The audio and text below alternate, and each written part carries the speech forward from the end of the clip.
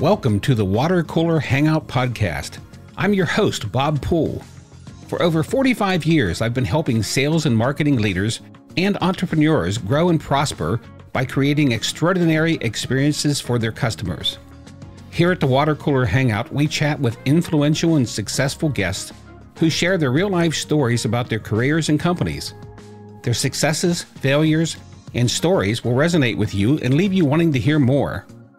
We'll learn how all of us are connected and how we share the same kind of challenges, fears, wants, needs, and dreams.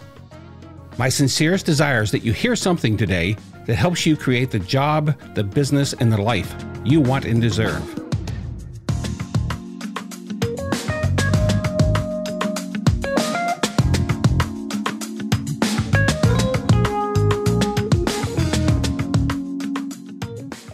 Hi everyone, Bob Poole here. My guest today is Jeff Grice.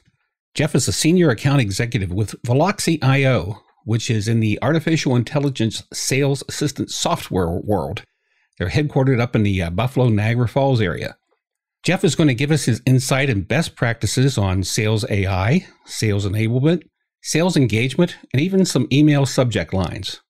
He's also going to enlighten me about the AI world, as I don't know much about it as it relates to sales. And what I do know about it, I'm not sure I like.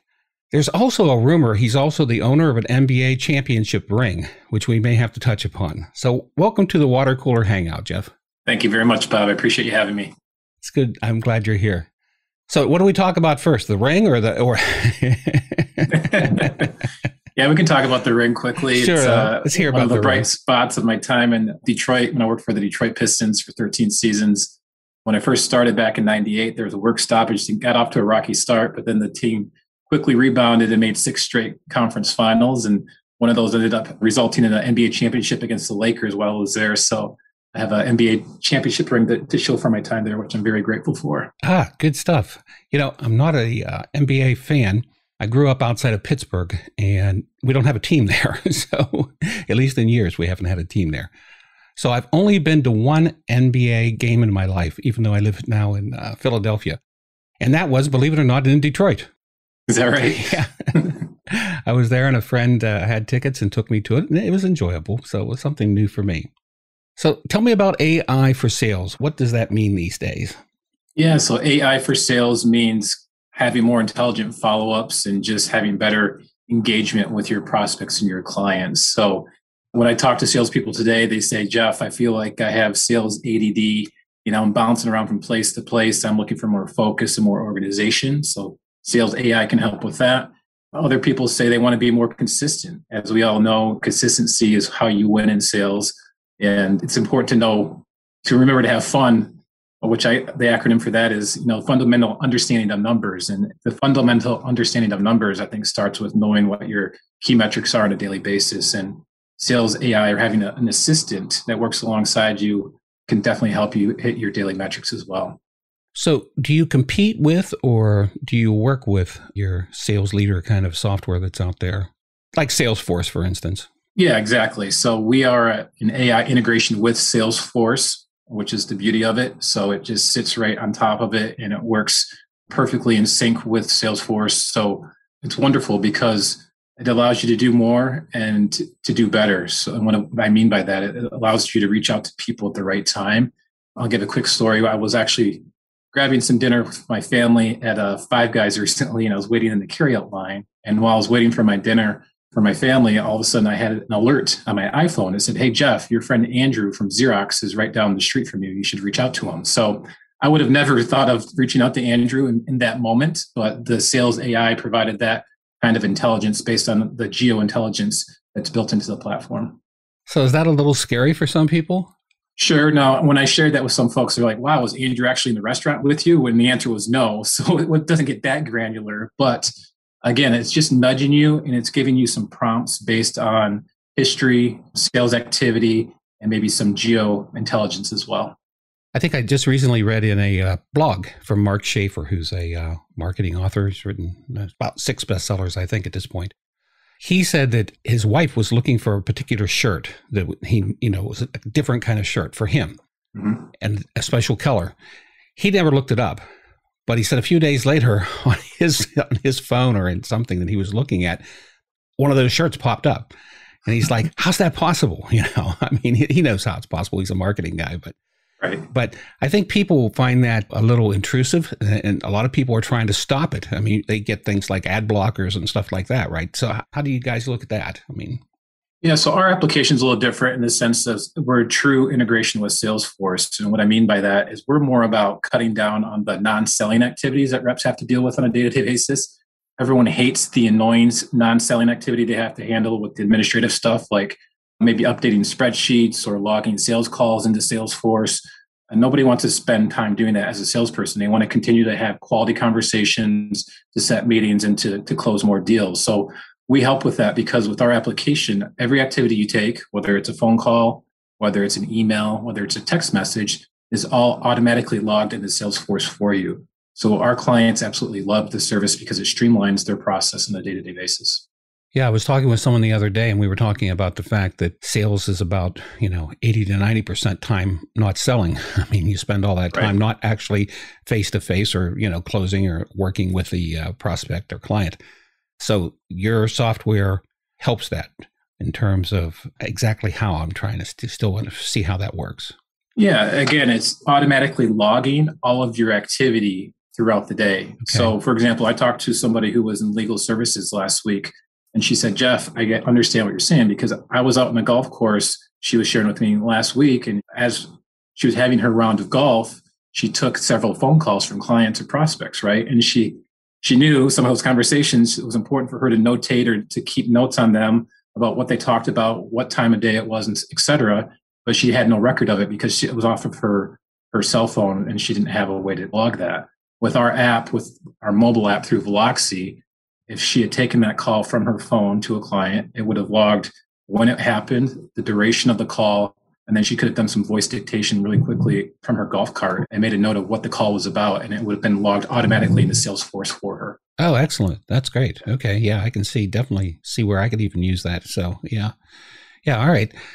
So you're not really the AI kind of thing then where we have to worry about what shirt our wife is looking at.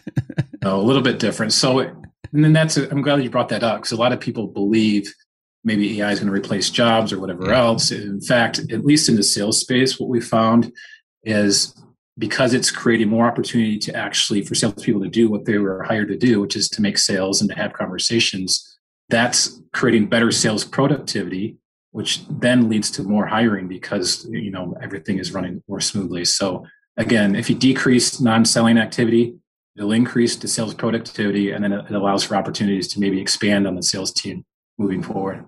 So how does Veloxy work with like your typical CRM? It's a smooth synchronization, very little. There's no IT lift really involved. The way our app works is you log into your Salesforce and just that authentication, which you do every single day, logs you into the app and then you're good to go. So we actually have a 5-star rated app exchange with our sales app through the Salesforce App Store.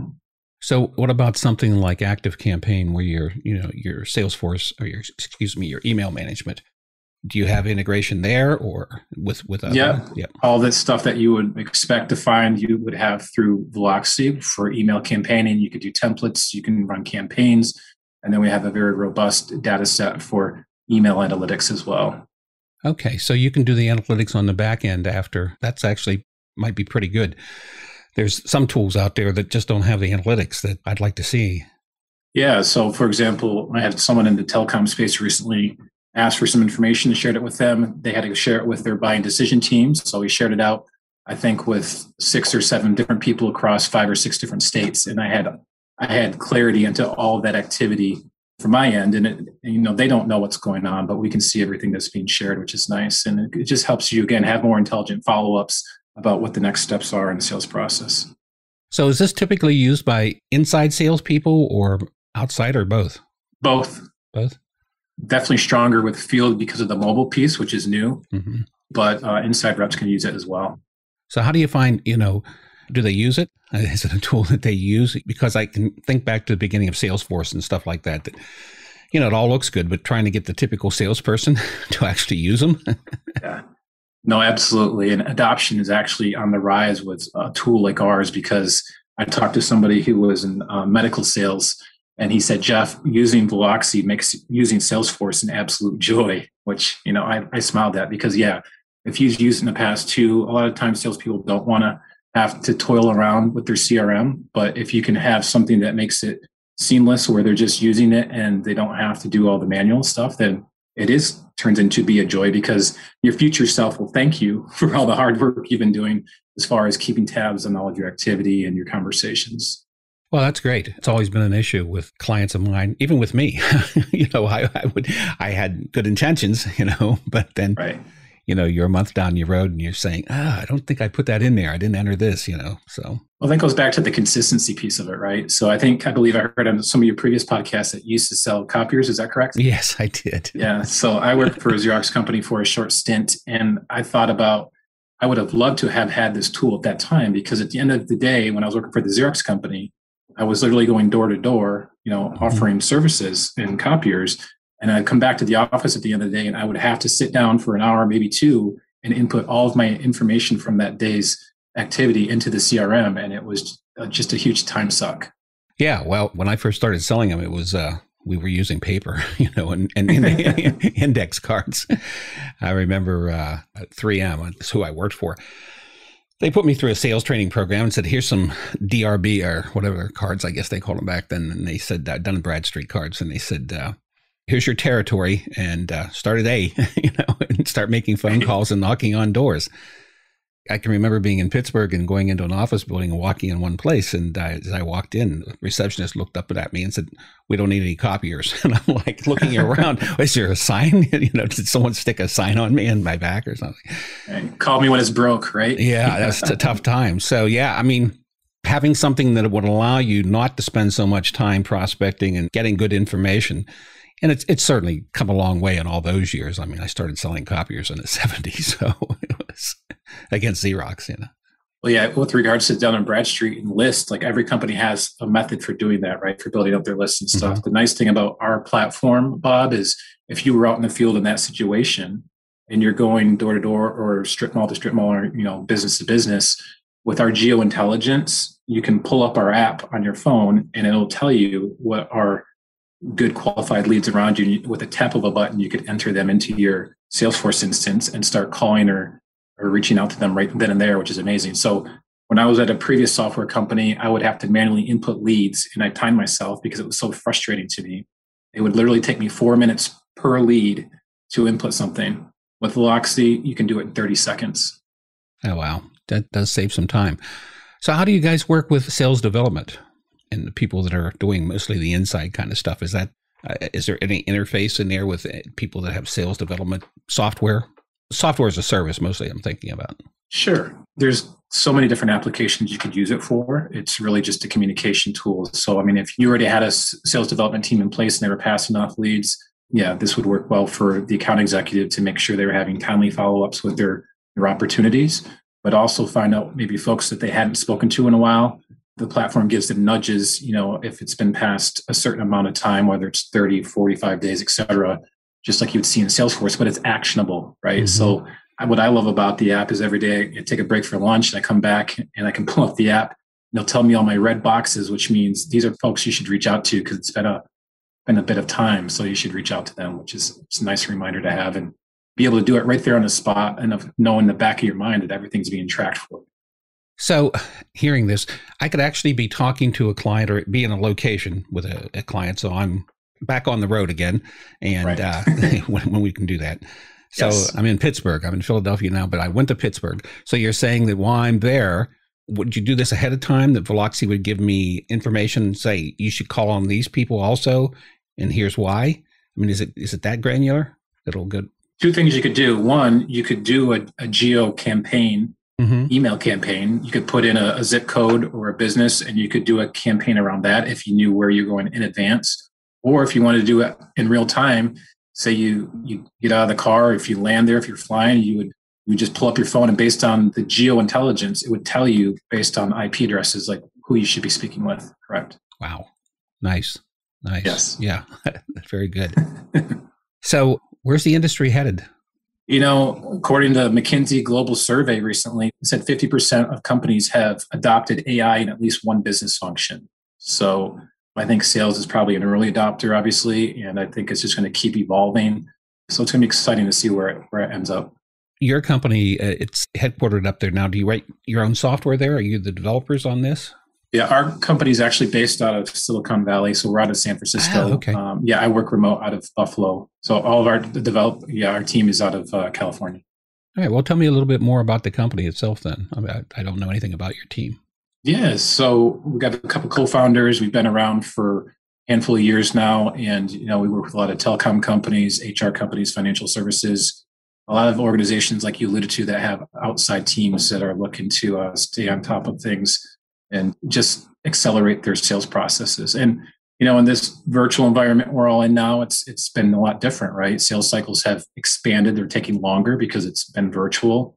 It may continue to be that for a while because, from what I'm hearing, even though people are being allowed to go back out on the road, sometimes the buyer doesn't necessarily want someone showing up with a bag and a laptop to give a presentation. So, I kind of go back to the 7-38-55 rule, which is really interesting.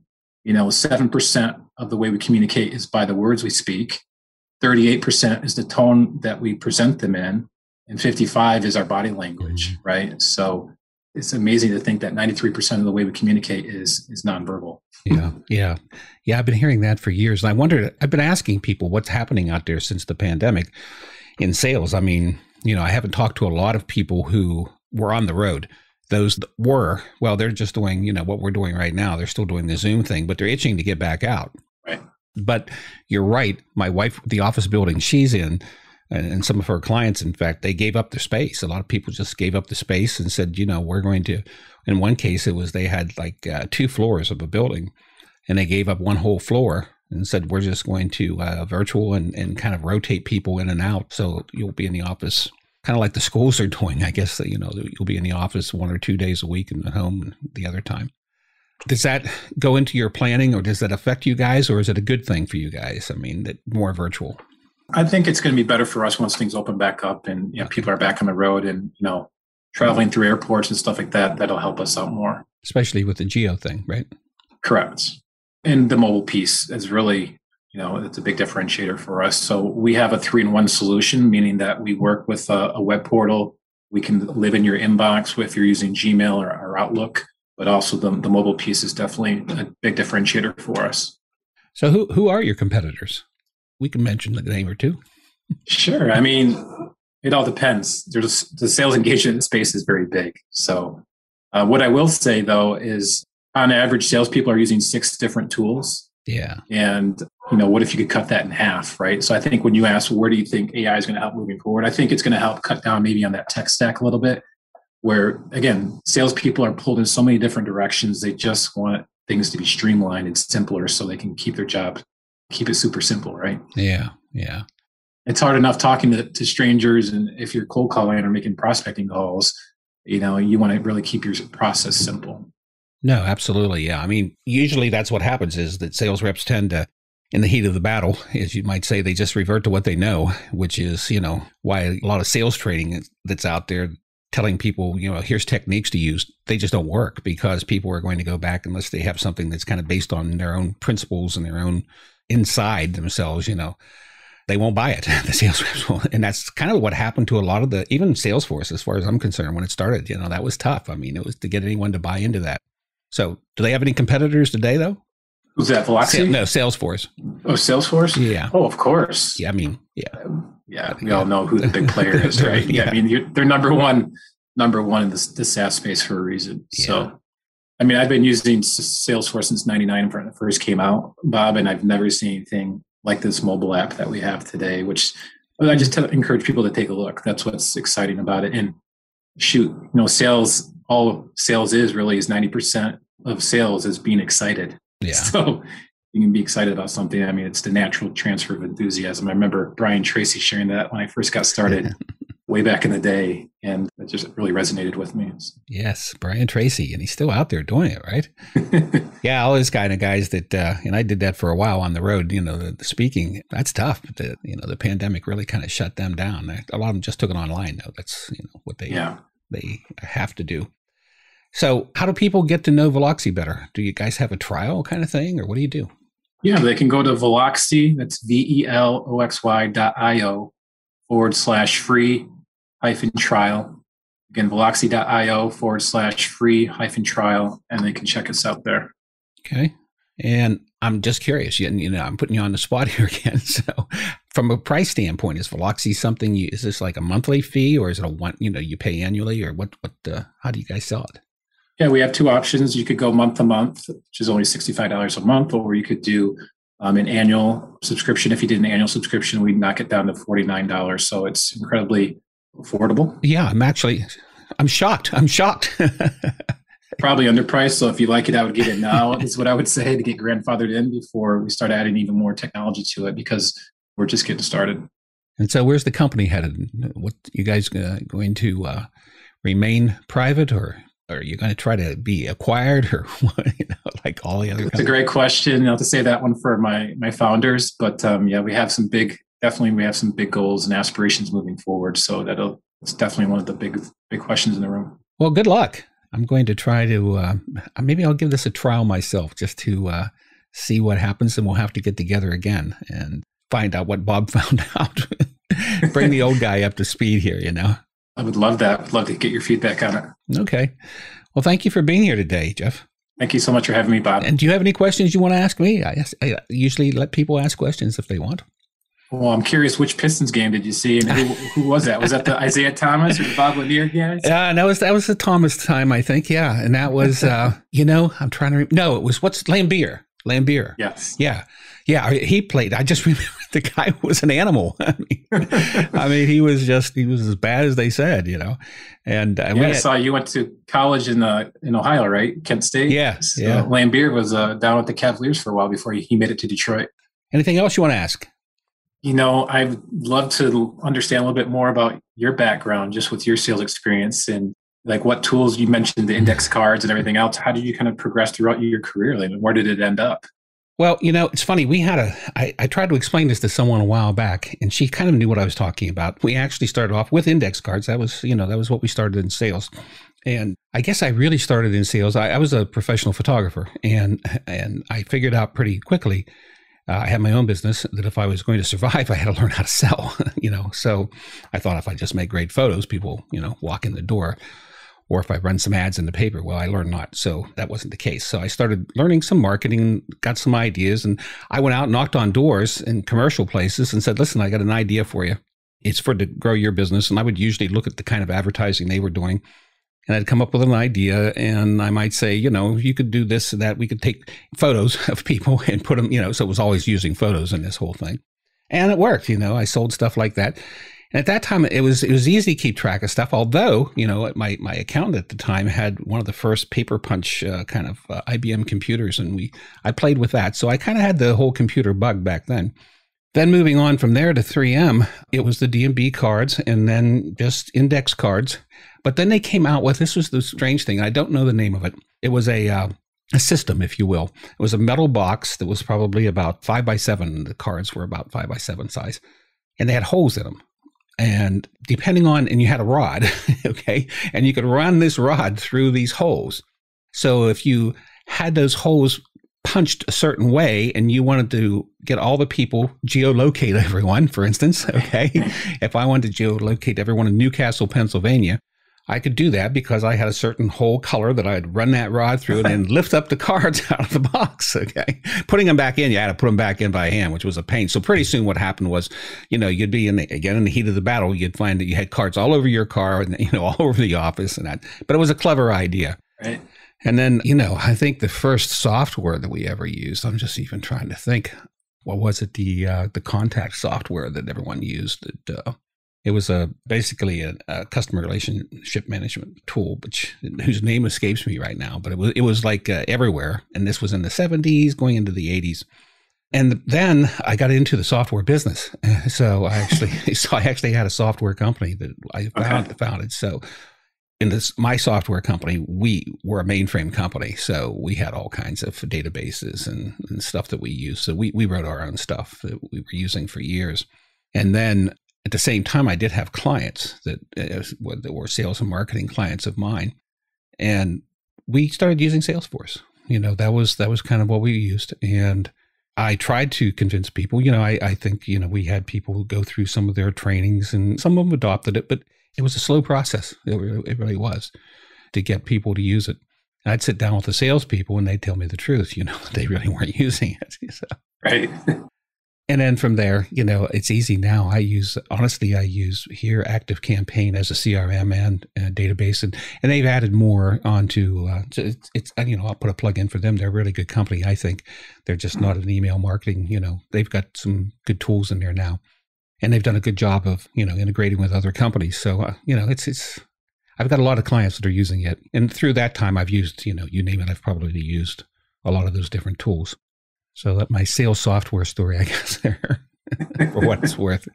I'm probably not your typical salesperson, so I probably was lucky enough that most, I had other than selling copiers, I had a pretty small defined list. Selling copiers was, I had to figure it out. If I made 30 calls or knocked on 30 doors, I might get one person to talk to me and, I could work that backwards, and I figured it out. And it worked. I didn't know what I didn't know back then. I didn't know anything about sales. So I just followed the instructions. I was dumb enough to just go ahead and do what they said to do. And it worked. And, I was able to set all kinds of sales records. And when I was with 3M, I still think I hold some there. So that's excellent. Fun. Yeah, it was fun. It was everyone should sell. Everyone should have some time selling. We used to say carrying the bag, Right. And, kids today in college, they don't all get a chance to do that. I used to say in the summers, go out and knock on doors, sell knives, sell right. whatever, Cutco knives or something. Oh, it's interesting. I actually have my degree in marketing management from Michigan State University. And they told me to get started, you're going to start in sales. I go, well, I got a marketing degree. And they're like, yes, but we want you to try sales first. So It's interesting how that works out. But it's been a wonderful career. And the personal development that I think you acquire being a professional salesperson is just remarkable, and wouldn't trade that for anything. Yeah. I mean, it really is the heat of the crucible that can make you or break you, I guess, too. But yeah, I mean, if you do well there, you can do well on just about anything, I think. Yes. I learned to fly planes when I was pretty young, and I learned to fly in what was called tail draggers, which are planes that have a tail wheel. And it was a tail dragger with a stick, no flaps. And the story, everyone today or years afterwards, I would tell people, what I learned to fly on. And any pilot would immediately say, well, if you can fly that, you can fly anything. And that's kind of how it is. Right. And that's kind of how I always feel about sales. If you can go out and knock on doors, or if I dropped you off in the middle of nowhere and gave you $50 and you were successful in a week, I would know that you could sell, so. Right. So we kind of went off the whole thing here, but thank you for asking questions. So, of course. Veloxy. So good luck. And thank you. Again, it's Veloxy.io. IO. Okay. All right. You have a great day. Thank you, Bob. You too.